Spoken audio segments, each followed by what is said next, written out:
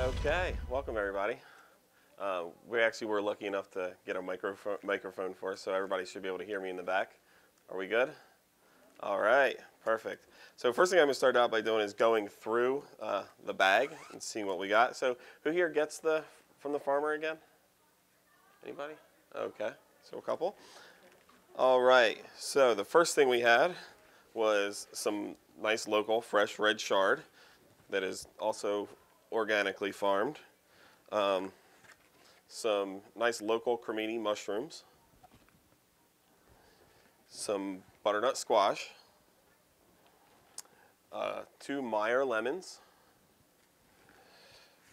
an avocado, some golden apples, and some Yukon potatoes. So that was what was in our basket that I had to work with for today. So what we're gonna make, the first thing I'm gonna do is make a little avocado toast for a small appetizer. And I took the peel from the Meyer lemons and candied that, as well as the juice from the Meyer lemons and made a dressing. So that'll be an avocado toast with a little bit of Meyer lemon dressing and a little bit of candied Meyer lemon peel on the side of it. And then the second dish, we're gonna take the red chard, blanch it and shock it, and then we're gonna do it almost like a small cabbage roll with the red chard and stuff it with a butternut squash and apple hash. So let me set this aside and get started. So the avocado toast. If you guys want to take these around. So what we're going to do is we're going to pass out a plate to every table so that everybody can build their own little avocado toast. And then Cassidy and Katie will be going around with a little bit of the dressing, just a drizzle on top of the toast for you. So first thing we're going to start out with is the avocados. So anybody that got the basket with me on Tuesday, the avocados were a little firm. Did everybody know how to check and see if an avocado was ripe? Yes?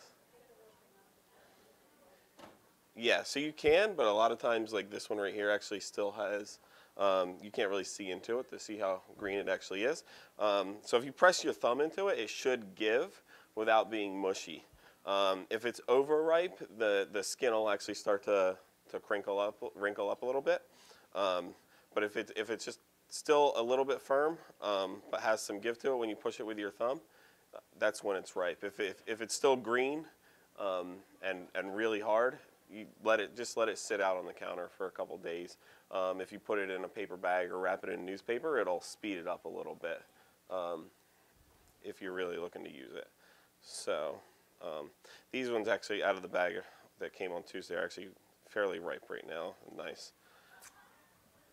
So avocados can be a little tricky to peel as well. So what you're going to do is there's a large pit in the center. So once your knife hits that, if you just roll the avocado straight around, it will split. Then if you can see here, all you need to do is just kind of twist it and pull it out. And now you can see one side will be clean, the other side has the pit. So you can either take a small spoon and dig that out, or take the butt of your knife. So just being very careful, if you take the butt of your knife and just tap it into the seed and then twist it, it'll come right out. So then to get the avocado out from here, what you can do is just take a spoon and run it right along the skin and scoop that out, just like that. And then the skin will separate fairly easily. Either that, or you can also, if you cut them into quarters, the skin should peel off pretty easily. So if you're not looking for the whole half or slices, you can do that and just remove the skin that way. So what I'm going to do here is, first thing I'm going to show you guys is the candied lemon. So all to make these, what I do is just take a peeler for the lemon. And now, once you peel it, you see there's still a little bit of the white pith on the inside. That part will always be a little bit bitter. So what you want to try to do is just take a knife and scrape as much of it off as possible so that you kind of just get the yellow of the peel. Then what you would do with these is you need to take the peels and actually blanch them in water. So blanch them probably for like 30-45 seconds. What that'll do is remove the oil and the bitterness from that, and then shock them. Return them back to the pan with like a simple syrup. So it'd be like half a cup of sugar, half a cup of water in your pan, and boil them for 4 to 5 minutes. Remove them. Yes. Sorry. Remove them, drain them really well, and then just toss them in a little bit more sugar, which will help them stay dry and not clump up on you. So, no, I need some water. Thank you. Okay. So next, what I'm going to do is take a little bit of our small French bread here, and just cut a couple nice small toasts. Then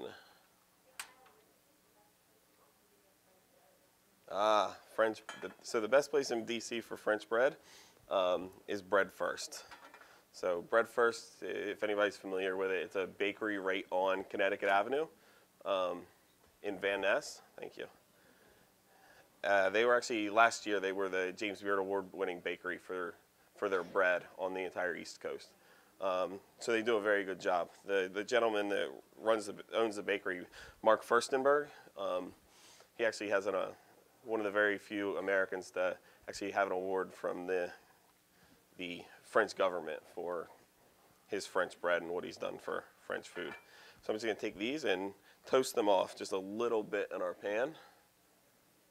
Yeah, and just to add to that, really, you were a fan of any baked goods right now in DC, like Kyle said, we're proud to say that we have one of the best 6 bakeries in the United States, and it's Bread First. Now, it's a little expensive, but it's well worth it. Like, you can go there and have a croissant just as good as the one you're going to have in Paris.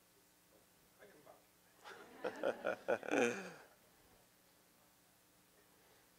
All right, so these are toasting. While these are toasting, I'm going to take my avocado and just get a couple nice slices out of it.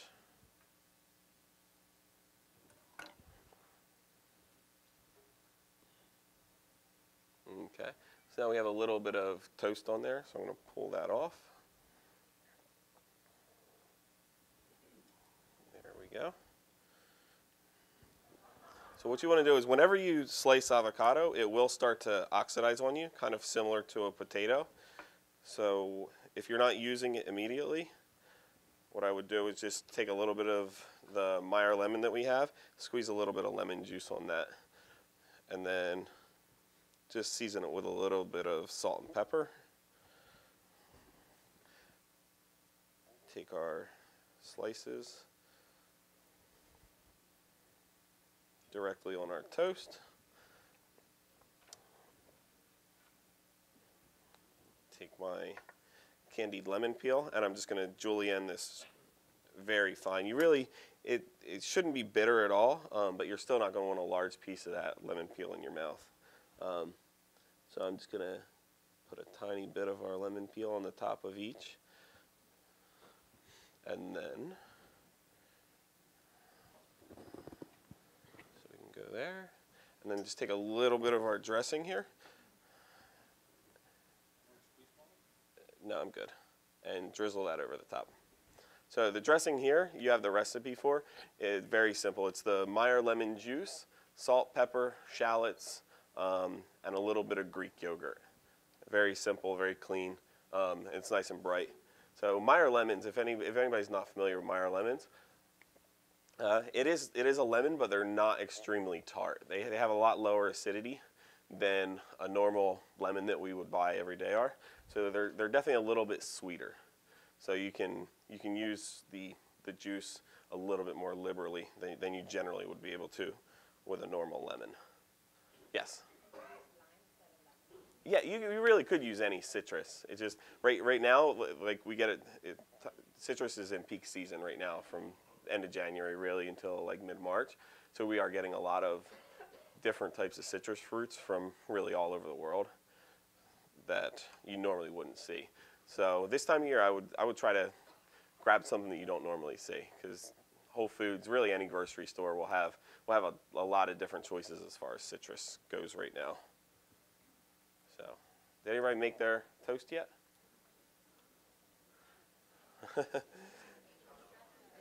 What's that? So yeah, so if you guys want to make your little avocado toast, as I said, I think we have Cassidy and Katie that will actually be walking around with the dressing to dress the toast for you.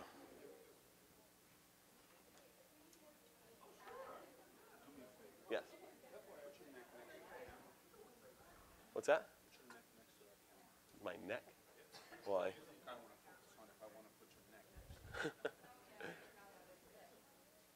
Oh, my pin. So, guys, one I like to talk, so there's no way I'm coming to this without running my mouth for a second. But really what I want to talk about is about Kyle. You guys know him. He's our sustainability chef at AU. He does all of our cooking demos. But Kyle, for the last year, has been going on a journey for his professional career, which culminated last week, where he went to the Culinary Institute in Hyde Park, New York.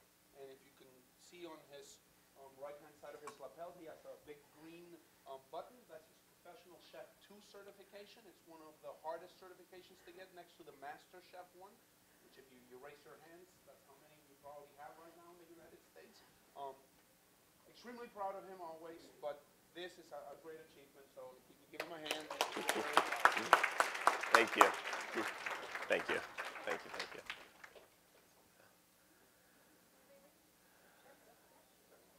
I wouldn't walk with that upside down. How are the avocados?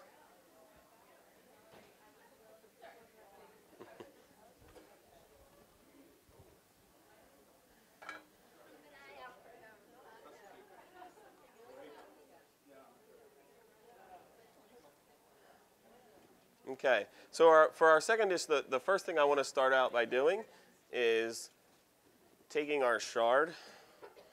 Sorry, I'm just going to start a little bit of water to get it boiling. Take our chard. Now some of the chard that you get will have a very thick, heavy stem. So what we're going to need to do on these is kind of just go at least a little bit of the way up and pull the stem out. So this, not that this is not edible, not that it's garbage at all. There's a lot of different things you can do with this. It would be very similar to using celery. So what we can do, we can actually like dice it up and put the stem in the hash. It pickles very nicely. It holds very nicely. So there's definitely a lot of things you can still do with the stem. So now for this, you do want to try to keep the leaves as whole as possible. So what we're going to do is we're actually going to blanch them and shock them.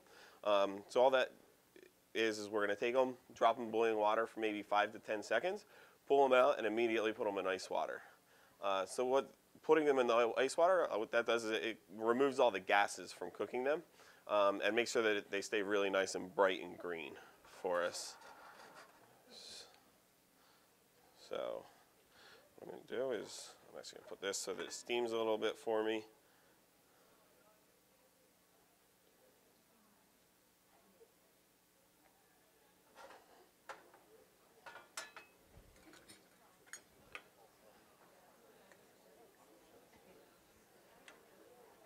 Okay, so as soon as that starts to turn like a dark green and wilt, we can pull that out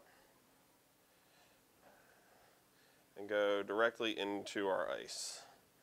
to chill it back down. Okay. So just set that aside, and we'll come to back to that later. So for the hash, I'm going to start out. I'll take our stem that we reserved.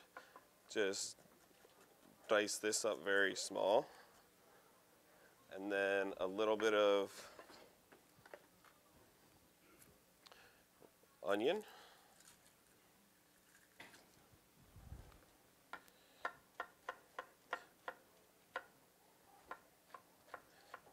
Dice this up as well. Now for this hash, you're really going to kind of want to, the way we're using it, you're going to want to kind of try to keep everything small. It'll make it easier to stuff back into the shard a little bit later. So I'm going to get these started with just a tiny bit of chopped garlic in them and sweat that down. In the meantime, I am going to take our golden apple, dice this up. You can peel this if you like. I actually like to leave the peels on, especially an apple like this. They're fairly thin. They're not going to be a peel that is really intrusive, and they hold a lot of the nutrients of the apple stays in the skin. So it is healthier to leave them on. Set this aside. So I'm going to squeeze a little bit of the lemon juice on this as well so they don't turn brown on us. Set them aside. Yes. Yes. You can use kale. You can use cabbage leaves with. Yeah, it's just like a stuffed cabbage. So anything that really has a large enough leaf, grape leaves, you could use, especially if you're doing more of like a Mediterranean themed meal or anything. So yeah, any leaf that would be large enough to stuff, it would be perfectly fine. So just so happened, shard was what we had in our bag today. So while that's going, I'm going to take the butternut squash. So butternut squash, you can leave the skin onto this. It's not going to be nearly as appetizing. So what I would do is just a normal peeler. We'll get that off, and then we can dice that up.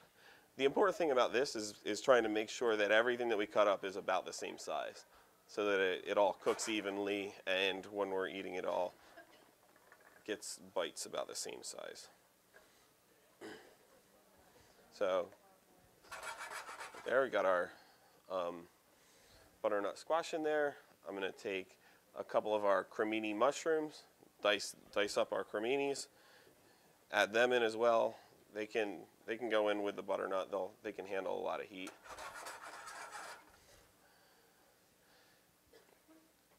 And at this point, normally we wouldn't season anything till the end, but what you can do here is actually take a little bit of salt and season them. And what that'll do is, especially the butternut squash and the potato, it'll start to draw the liquid out of that earlier, so that when we season in the end, you don't draw the moisture out at the end of cooking, and you hold on to a lot of the color and brown.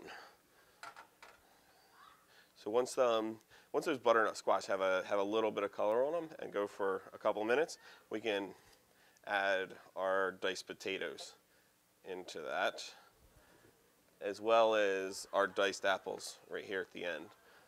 So the potatoes should only take about 5 minutes to cook. So after we add them and they start to caramelize a little bit, I'm just going to add a touch of water to try to get whatever fondant stuff, whatever has been caramelized on the bottom of the pan, pull that off and get that flavor back into everything that we have in the pan. You can use wine. You can use a touch of vinegar, like a nice sweeter vinegar, if you want to add a little bit of that flavor into it. So there are a lot of different things you can add into that. So then we're just going to sit here and let this cook down for about 10 minutes until we have our hash stuffing. So do we have all this stuff on the table yet? They are? Okay, so everybody should have a plate of this on their table.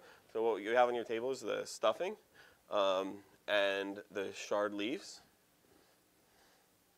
So let me see, I'm actually going to move this real quick so you guys can see what I'm doing.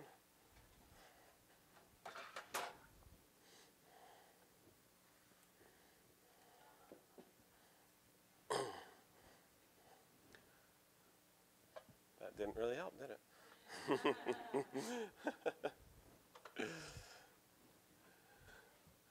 All right, there we go.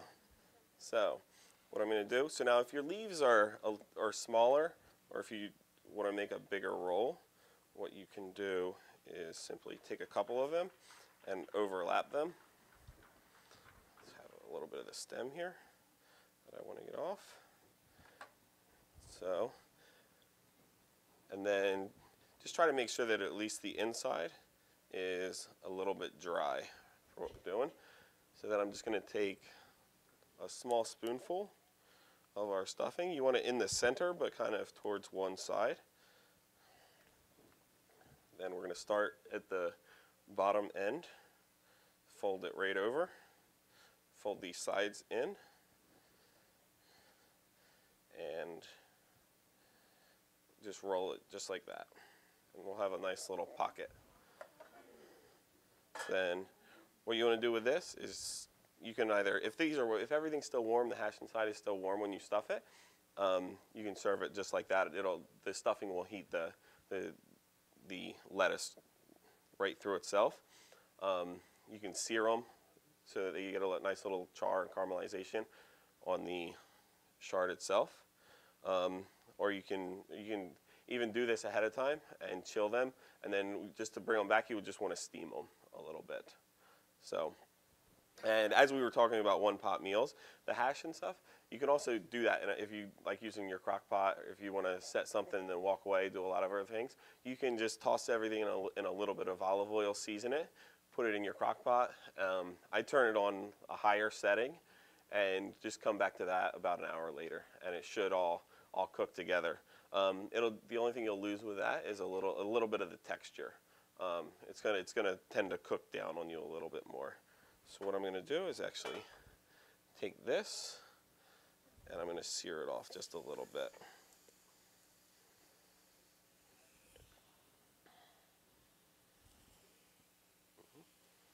So if everybody wants to go ahead and you guys can make yourselves a small, yes. Yes, if anybody needs help rolling, I actually have gloves up here if anybody's worried about getting their hands a little messy. You can if you want.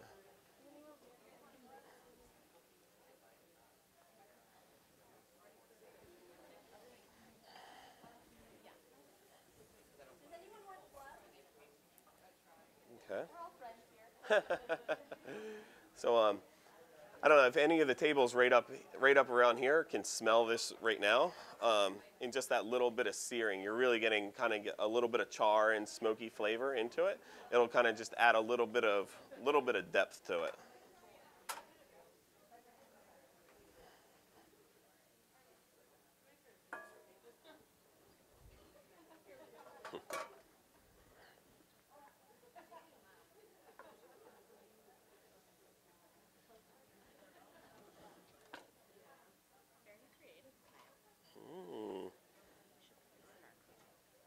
Yeah. Here, I'm gonna. No, Katie has it. So, you can also serve this with a little bit of that, the same dressing if you want. That'll actually be. The acidity will help cut through all the richness of the filling itself. I don't have it. Katie has it. All right. Any questions? Sorry, what's that? Yes, absolutely. So, the question we had was, should you add water or salt to your water when you're blanching it? Yes, definitely. Anytime you're boiling potatoes, really blanching anything, you do want to add a little bit of salt to your water to just help season it a little bit. So, any other questions about today? Yes. Yeah, so you can add nuts or raisins. If you're a fan of quinoa, if this is really going to be like a vegan meal, I would definitely add some type of whole ancient grain that has a lot of protein in it. So quinoa, farro, spelt. So Joanne had a recipe that she wanted us to do with spelt last week, and happened to have a rough time getting spelt, and then all of a sudden on the day after we did the recipe, I got 6 cases of spelt. So now we're going to be using spelt for the next several weeks around here. Joanne, spelt. Yeah. So if it's one of the 6 ancient grains that were very first cultivated. They have a lot of really rich in vitamins. It's a whole grain, a lot of protein in it. So, yeah, yes. So Whole Foods would have it. Farro is a very similar looking and tasting grain. It gets a little It gets kind of a little chewy. So has a decent amount of starch in it. You can almost take like farro or spelt and make a risotto out of it. So.